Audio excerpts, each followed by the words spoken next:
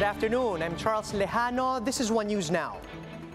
The call for a revolutionary government is ill-timed and unnecessary. That's according to Senator Gatchalian. In an interview with One News's Agenda, Gatchalian explained that it will not solve the issues brought about by the COVID-19 pandemic.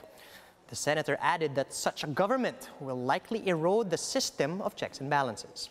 He also slammed its proponents for naming their group after President Duterte.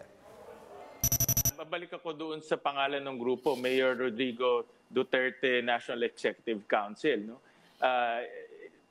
Ang initial reaction ko ay itong grupo na ito ay gustong mapalapit sa ating Pangulo at gustong sumipsip sa ating Pangulo.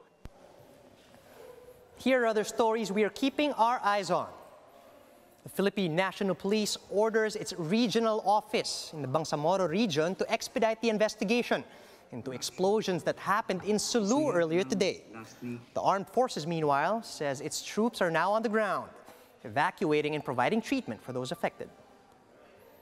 Presidential spokesperson Roque apologizes to President Duterte for saying the chief executive was under perpetual isolation. The palace spokesman said it was the wrong choice of words when asked about the president's health condition last week. And an explosion on the Arab gas pipeline causes a total blackout in Syria. The country's oil minister says the blast could be a terrorist attack. For more updates, follow News 5, the Philippine Star, and Business World online. Visit our website, onenews.ph, for more in-depth analysis.